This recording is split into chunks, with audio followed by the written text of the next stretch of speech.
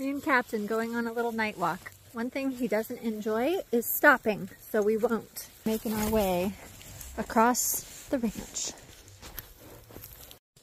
So this is my night for a little while because he needs his night walk. He is fully blind. As you can see, he doesn't have an eye on this side. He does have an eye on the other side, but unfortunately that eye is blind. So he's got a double bummer here. And just since horses, sometimes the blind ones will just stand around all day because they're afraid of walking into things. Sorry if I'm making you dizzy. I'm so used to this from lunging horses. And so they need their little exercise. They need someone that they can trust, take them on a walk, lead them around so that they get their daily exercise. And that's why we're here tonight. Captain, let's go the other way, honey. He never likes to stop. He just wants to go, go, go, go, go. Hey, you. Excuse me. Hi. Hold on, hold on. Hold on, my friend. Whoa. Whoa. He says, no whoa. I've got no whoa. How about we go the other way? You want to do a circle this way? Hoping that he'll take a roll. He gives himself a nice chiropractic adjustment when he rolls. But he's been a little bit nervous about rolling today. Doesn't quite feel safe. Even though I'm right here talking to him the whole time. You could take a roll, baby. It would be so nice for you.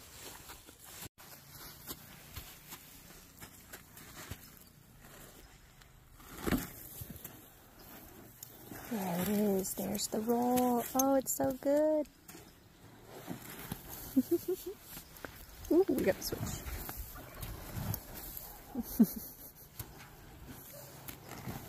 Happy boy. Oh, and it's over. Shake, shake, shake. Happy boy. Shake, shake, shake. You want to do it again? You want to take another roll, honey? Be kind of nice. Why don't you take a roll, friend? Take a roll. Oh, yeah. Here it comes. Here it comes. Oh, good boy. Plop. Oh, the sand is so good for the itching.